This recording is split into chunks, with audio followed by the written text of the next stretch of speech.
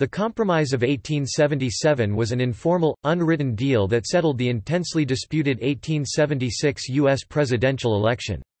It resulted in the United States federal government pulling the last troops out of the South, and formally ended the Reconstruction era.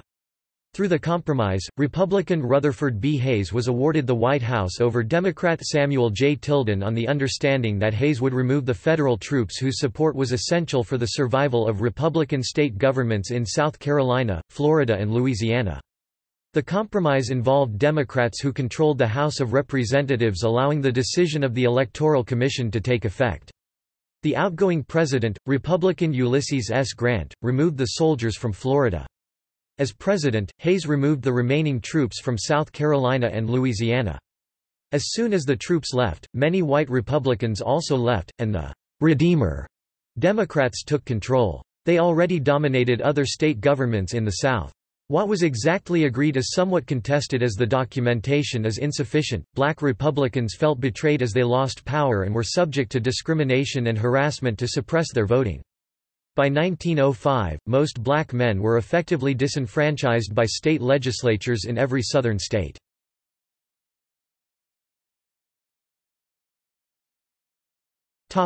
Terms of compromise.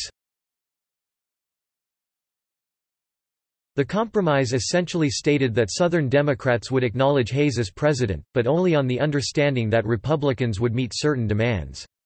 The following elements are generally said to be the points of the compromise. The removal of all U.S. military forces from the former Confederate states. At the time, U.S. troops remained in only Louisiana, South Carolina, and Florida, but the compromise completed their withdrawal from the region. The appointment of at least one Southern Democrat to Hayes' cabinet. David M. Key of Tennessee was appointed as Postmaster General. The construction of another transcontinental railroad using the Texas and Pacific in the South. This had been part of the Scott Plan, proposed by Thomas A. Scott of the Pennsylvania Railroad. He had initiated negotiations resulting in the final compromise. Legislation to help industrialize the South and restore its economy following Reconstruction and the Civil War.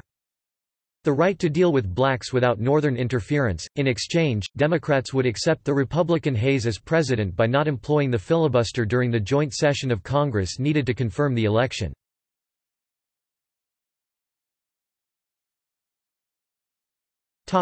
Results.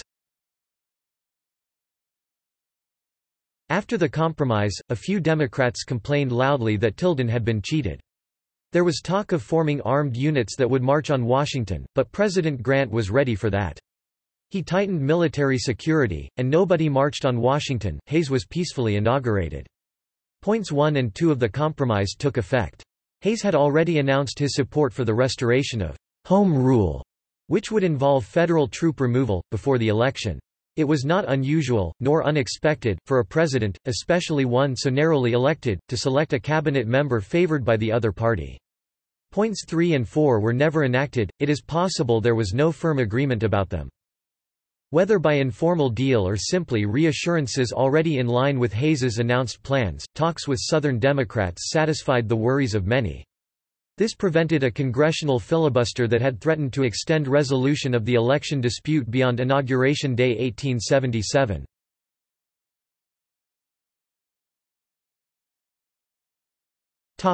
Interpretations.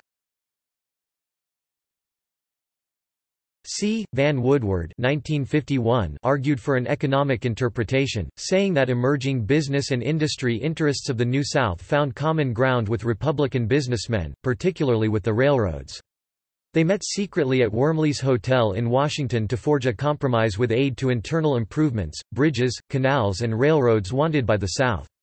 However, Peskin notes that no serious federal effort was made after Hayes took office to fund a railroad or provide other federal aid for improvements. An opposing interest group representing the Southern Pacific actually thwarted Scott's proposed Texas and Pacific scheme, and ultimately ran its own line to New Orleans. Some historians, such as Alan Peskin, argue that the assurances offered to some Southern Democrats to prevent a filibuster were not a compromise but a foregone conclusion, as Tilden did not command sufficient support. Peskin admits that Woodward's interpretation had become almost universally accepted in the nearly quarter century since he had published it. As not all terms of the agreement were met, Peskin believes there was really no deal between the North and South in 1877. He also suggests that Northern Democrats were more significant in quashing the filibuster than those from the South. For instance, Samuel J. Randall D. Pennsylvania was Speaker of the House and prevented the filibuster. He was more interested in ensuring that the radical state government in Louisiana was abandoned than in any Southern railroad. Vincent DeSantis argues that the Republican Party abandoned Southern blacks to the rule of the racist Democratic Party in order to gain the support of Democrats for Hayes' presidency. In any case, Reconstruction ended. The dominance of the Democratic Party in the South was cemented with the ascent of the Redeemer governments that displaced the Republican governments. After 1877, support for white supremacy generally caused whites to vote for Democrats and the region became known as the Solid South. Until the end of the 19th century, black Republicans continued to elect numerous candidates to local office, although Democrats controlled most state representative and statewide seats, except for a brief period of fusion governments supported by Republicans and populists. The majority of white voters supported national Democratic candidates well into the 20th century before shifting to the Republican Party. This later shift to the Republican Party followed the 1964 Civil Rights Act, which was introduced by Democratic President Lyndon B. Johnson and supported by most Republicans and Northern Democrats. Democratic groups worked to suppress black voting by intimidation and fraud but, after regaining power again at the turn of the 20th century, passed constitutions and laws to disenfranchise blacks as well as many poor whites in states such as Alabama and others. As there was no change in congressional apportionment, Southern whites accrued great power by controlling all the seats of the region based on states' total populations. In the Mexicanization of American politics, The United States Transnational Path from Civil War to Stabilization 2012, Downs rejects the idea that this was an era of easy reconciliation and political stability. Instead he shows many Americans feared Mexicanization of politics, whereby force would be used to settle a presidential election, as force had been used to settle certain state elections in the South. Downs explores how Mexicanization was roundly rejected and stability was achieved.